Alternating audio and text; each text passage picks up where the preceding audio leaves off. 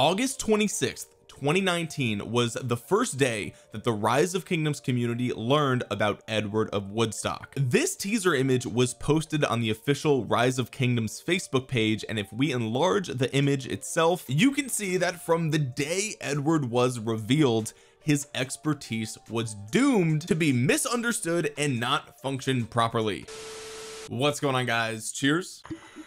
Today we're going to be talking about Banana Helmet Edward and his expertise not functioning properly to this day. But before we jump into it, guys, it's December, the month with the most advertising. I'd like to thank today's sponsor, Opera GX. Opera GX is the #1 web browser that puts you in control. Let's be real, okay? Sometimes when you're using other web browsers, you'll be browsing the web and notice that it's using a ton of your RAM or your CPU or your network bandwidth. You open up Task Manager and you're like, why is my web browser using so much RAM? It makes no sense. With Opera GX, you can limit the amount of CPU and RAM that the browser can use, so it doesn't disrupt all the other tasks you're probably doing on your computer, like playing a game. And you can also do that with their network limiter. If you find that you're lagging too much in a game, or if it's taking too long to find a lobby, you can control how much bandwidth Opera GX uses. Not only that, but Opera GX has made it effortless to transition away from your current browser with their quick import tool. It takes just a couple of seconds to import all of your favorite bookmarks, browsing history, cookies, save passwords, all that stuff comes over immediately. And the best part is that Opera GX is actually compatible with all Google Chrome extensions, which is a relief because I can't watch Twitch without Better TV. And as an added bonus, GX Mobile for your phone will allow you to seamlessly transition from your PC to your mobile device, and everything is there. It just works. So give it a try. You can download Opera GX for free by clicking the link in the description. Okay, let's go ahead and break this down. Okay,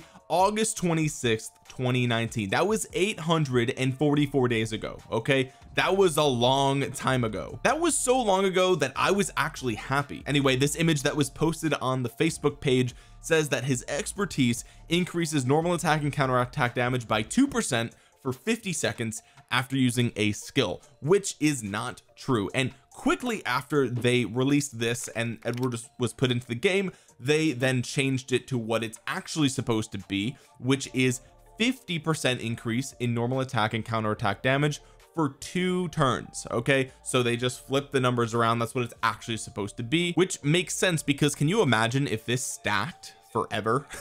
Like if this buff lasted for 50 seconds, that means you're gonna fire off like 5 skill shots in that time, and you're just gonna keep stacking this over and over again. That would be insane. But even though they changed it to 50% normal attack and counter attack damage for 2 seconds, it still doesn't work properly. Now I have to give a quick shout out to Dragothian. He posted a video about this, I think back in October, and I guess nothing has happened since then. Like I remember seeing his video and being like, oh wow, that's interesting. Edward of Woodstock's expertise is not working. And then I didn't think anything of it, right? Because I don't have Edward. I mean, who uses Edward anymore, right? It didn't even pass my mind. But I saw a comment on my YouTube channel a couple of days ago saying, you know, hey, they still haven't fixed Edward. And I'm like, wait a minute, are you kidding me? There's no way. I mean, Dragothian's a sponsored creator, right? Like if Lilith is gonna listen to anybody, it would be Dragothian, someone that they actually associate with. So today I asked around my alliance and found somebody with an expertise to Edward, and we're gonna go ahead and test it here. I'm gonna show you the footage, but first I just want to talk about these comments on YouTube. These comments were from 2 years ago, okay?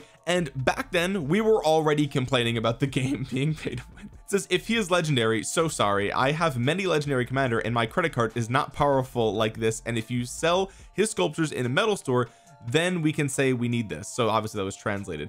This person says gold key commander or another pay to win stupid one. 2 years ago the community was attacking Lilith, and nothing has changed. Lilith has been taking a beating from this community since day 1. So Rinbot has an expertise Edward, so obviously their Edward is going to beat mine, even though everything else is pretty much the same. They are Ottoman, so they have the special unit with the extra skill damage, but besides that there's nothing else here that is affecting this. Okay, we have no city skin, no equipment, we're both not in an alliance when we do this battle. There's nothing else other than theirs is expertise with Ottoman and mine isn't, so obviously they're gonna win. Okay, obviously they're gonna win. All right, so we're both coming in with 50,000 tier 4 archers. Okay, and as you can see here, I'm taking significantly more normal and counter attack damage. You see I'm generating rage faster because I am losing. If you guys didn't know, that is a rage mechanic that's built into the game. So he hits me 2 turns later, and you can see I start to take increased damage for 2 turns, and then it goes back to normal. And this actually repeats over and over and over again. We did 2 skill cycles, just to see sort of how this goes, and boom, you can see he hits me for much more damage, and his damage is increased for 2 turns afterwards. I started to retreat, and Rinbot thought it was funny to just completely wail on me the whole time, and just didn't let me, you know, run away. And I'm just like, come on, what's going on here? And he knew, he was watching, he knew what was going on. Okay, so anyway, this is the result of the battle. Okay, obviously I lost more than twice the power loss here. Okay, it makes sense. Let's go ahead and take a look at the battle log. You can see my skill fired off on turn 13, theirs fired off on turn 15. You can see at the end of turn 15 the skill triggered Edward's all or nothing, which is their expertise, and it says that they gained the buff army inspiration, effect takes start at next turn, and thorns start of next turn. Okay, great, let's move over to the next turn. You can see that on turn 16 Edward's army gains 50% total attack.